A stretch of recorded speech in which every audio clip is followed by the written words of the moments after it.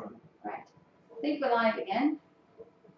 I'm just going to make sure that we actually are live in a second.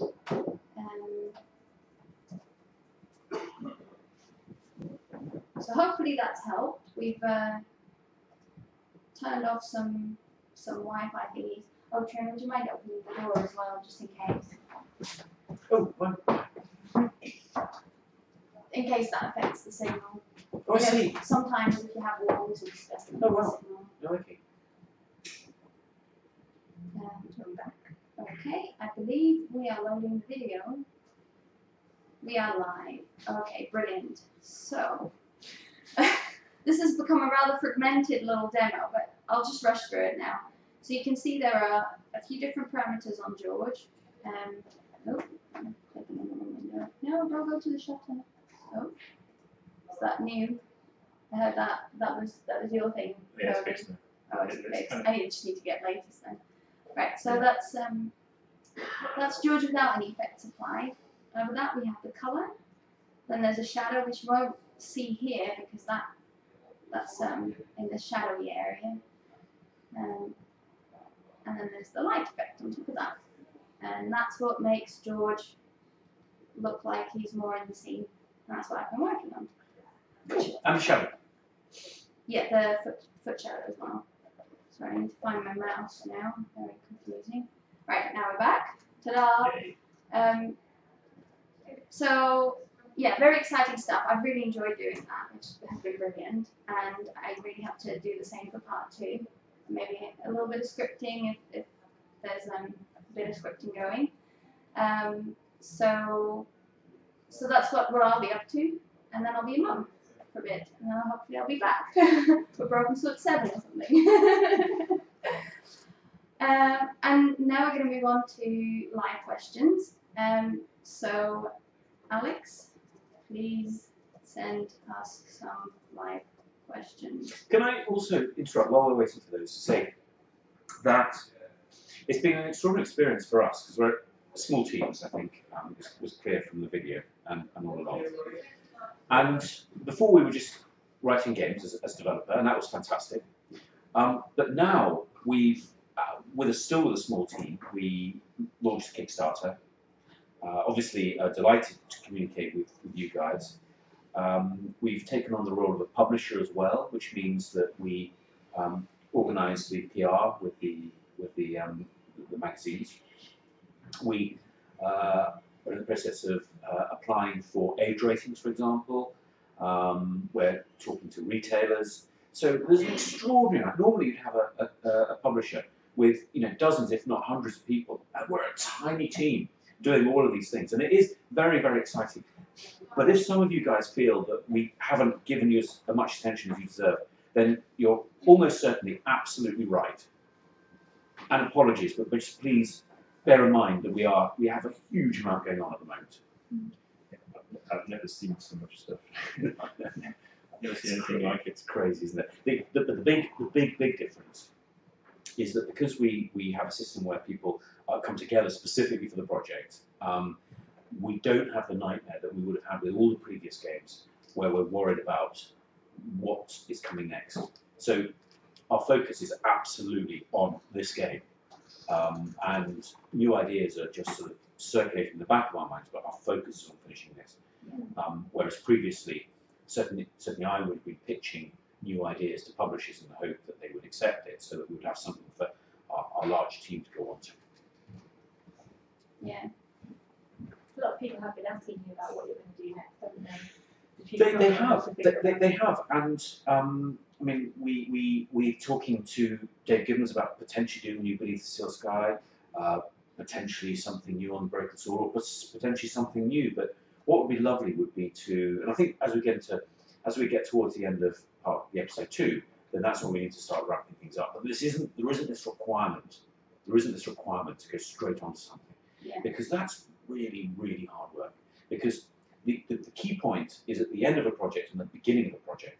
So just when in a film or whatever you'd be ramping down and taking a month off, we're actually reaching one of the most important parts, the beginning of the project.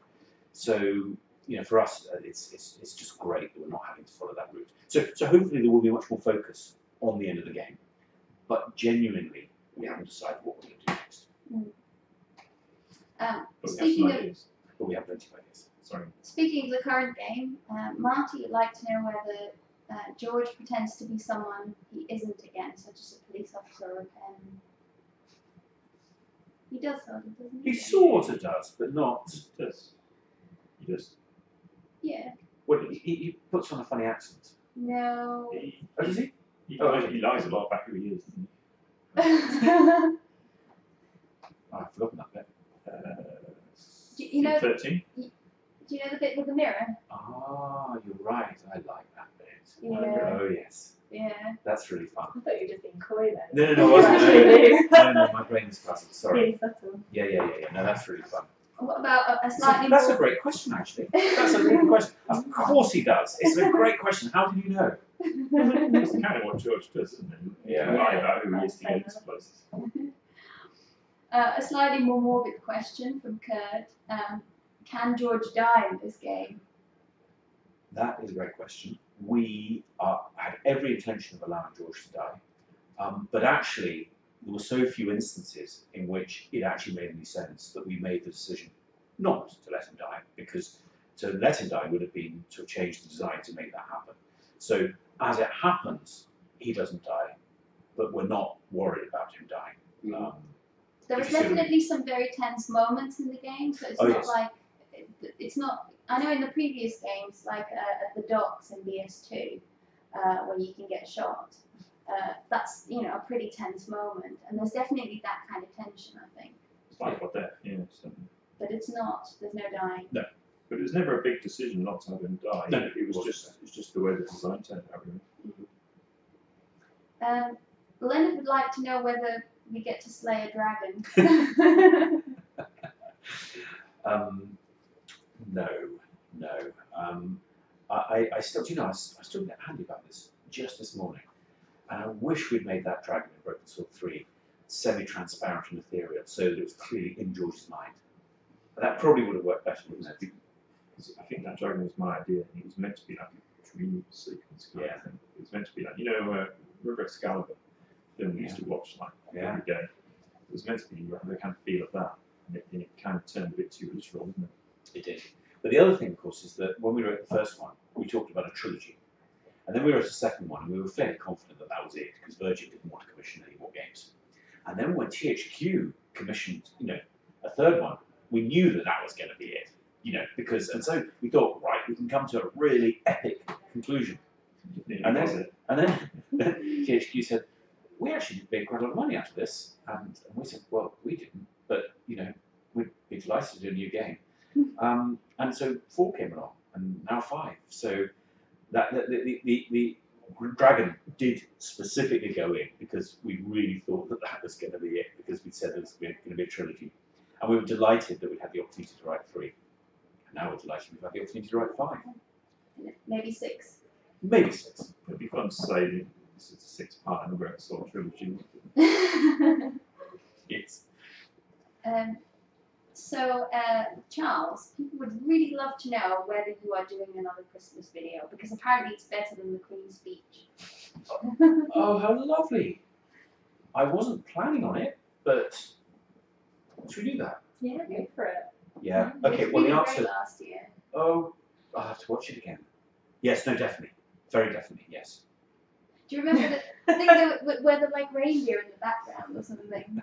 It's going to be like an elf yourself type job. Yeah, no, Dancing. I think that's a great. I don't think you want to see me dancing like an elf. Well, although I think my children would say I probably do dance like an elf anyway. So I think every Christmas day should have a Charles 5 minutes in the middle when we stop to reflect.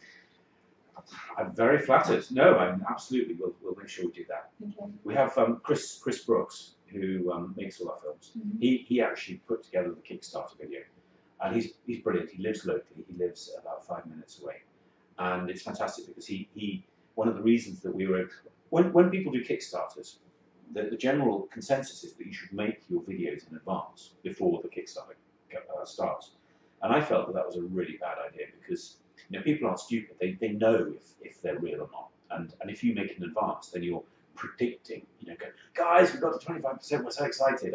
and it's really great. You can't say any more. But what was by working with Chris, we could basically plan it in the morning, film it in the afternoon. He'd work all night, and then we'd release it the next day. So the turnaround was absolutely unbelievable. So the Christmas video will be like that. The Christmas video that we've just decided we're going to do. What about the next Code Jam? Well, I think we know that, don't we? Well, yeah, It's that next would be next week then. But will that be for everyone? Because I assume we'll want to invite Oh. all the backers. Yes, we will. Do these guys mind if we invite everybody? Because I know that they're. Yeah, do you mind if we do a live stream for the whole backer community? Yay or nay? Yeah, let us know. Let us know, and if you feel that we shouldn't, then that's absolutely fine. And if you think that we should, then we will. A mega jam. Yeah. And then there would be another one possibly before the release of the next game. I think that's what it is. Yeah, just Yeah, a more private one. Yeah. Marcus, Gangster Marcus, has been very Hi, Gangster. very observant. He said, I noticed you've changed the official title of BS5 from Broken Sword the Serpent's Curse to Broken Sword 5 the Serpent's Curse.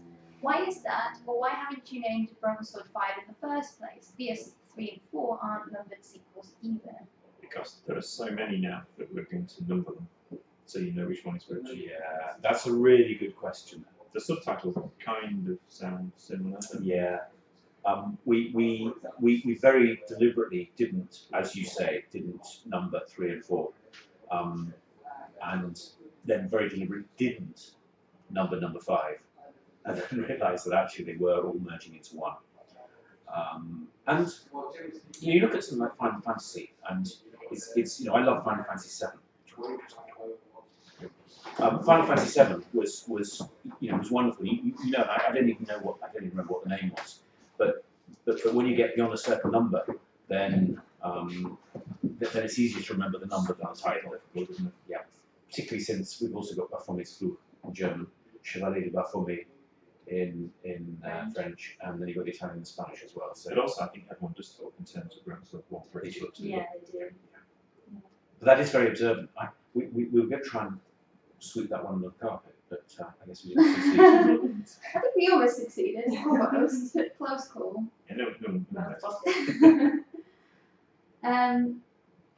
So I don't know if we know this yet. Phoenix Studios would like to know what the iOS specs are. Will it be iPad 2 compatible? I think iPad 2, yes. I would think. Let's see why not. Not the first one, but the iPad 1 probably won't because they chopped the OS, haven't they? But I don't see. There's also a texture size thing, but as far as I know, an iPad 2 should be okay. I've been running it on an iPad 2, so it's okay at the moment. Good. And then a final question from Hannick. This is about the beta. Is it coming out today or tomorrow? Will we get the serials in an email? How is that going to work? It was going to be today. It should be tomorrow. If it goes into Steam okay and it works and we get the codes, then I'll send them out tomorrow. That's the plan. And I think there might be a slight delay depending on where you are on the list as to whether or not you get them straight away, but it should only be a couple of hours difference, not a time difference. Yeah. I know quite a few backers have had problems receiving emails. So if you don't get an email from us, say by Wednesday with a code, you should probably get in touch with Triona on info@revolution.co.uk. Oh, and also you've got to fill in as well for the codes. Yes, to go on the backer panel and fill it in. I know a lot of people have emailed about that, and we're trawling through those at the moment. But fill in your shipping details as well if you haven't already done that, because that's preventing us from updating the display name for the credit. So there's one other thing I was going to say to you, Charles, which is I received an email from a fan the other day who had a letter from you that he'd had since he was 11. And I thought, probably, well, I didn't ask, but it was from the original games when he was 11, and now he's probably in his 30s. Wow. Oh, great. That'll be worth something then. Yeah. But there's a Beatles He letters to kept keep it. telling me. Bless him. I'm delighted. Somebody actually sent me an email, and they'd emulated my very first game called Adventure B on the ZX81, and sent the emulation through. And somebody else, and I'm sorry that I've forgotten your name because he's a Facebook friend, had original artwork from those arcade days. They had this original. Now, I would have thought I thought they'd gone on skip. And I think it's great that actually people not only have this, but they realise that it's artwork from those early days. It's incredible, isn't it? It's pretty good. Yeah. And he was looking forward to the new game as well. Good. Enduring. Good. That's lovely. Okay. Right, I think that brings the co-jam to a close. Yeah, sorry, normally we have a little bit more energy, don't we? But I think that really we have been, God knows, we have been working every hour that's available. So the apologies for the black rings. You seem quite energetic to me. Yeah, I was going to say, no lack of energy there, Charles. Yeah, I mean, it's been, I think it's been a good co-jam. It's been great to do this a week before release. I'm really psyched about the game. I know everybody else is really psyched about it too. How would you describe the atmosphere currently in the office? Oh, it's a really positive, determined one. Everybody is very ambitious. Everybody's got very high hopes.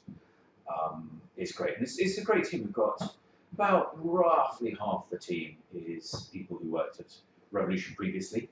And it's great. You know, we've got Suchi next door, of course, Andy, and myself and Tony and Noreen, and a bunch of other people whose name Nana, who was here today, and a few other people who I haven't mentioned.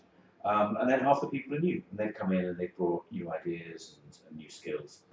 And it's just a very good mix. It's a very good mix. And then what will happen is once we finish, then people will go off, and then people will come back together again. And some people won't be available, and new people will come in. It means that actually you get a turnover of people bringing in new ideas and keeping hopefully everything fresh and alive and full of life. Mm. Vibrant. So that brings our co-jam to a conclusion. I just wanted to say thanks so much, guys, for being here tonight, and thank you, Triona, for joining us. And thank you. So this will be my last co-jam, but this is not the last co-jam ever. You say that, you know. Yeah, I say that. I don't think we'll be able to keep you away. It's like people say they're going to retire. They never Special do. appearance. Yeah. Special guest star. So and thank you guys for joining us as well. And I hope you have a great evening or night or whatever it is. Yeah. Is it a night or an evening? Well, it depends. In Europe, of course, they're an hour ahead. Yeah. So Rest of night. In the US, they're 5 hours behind.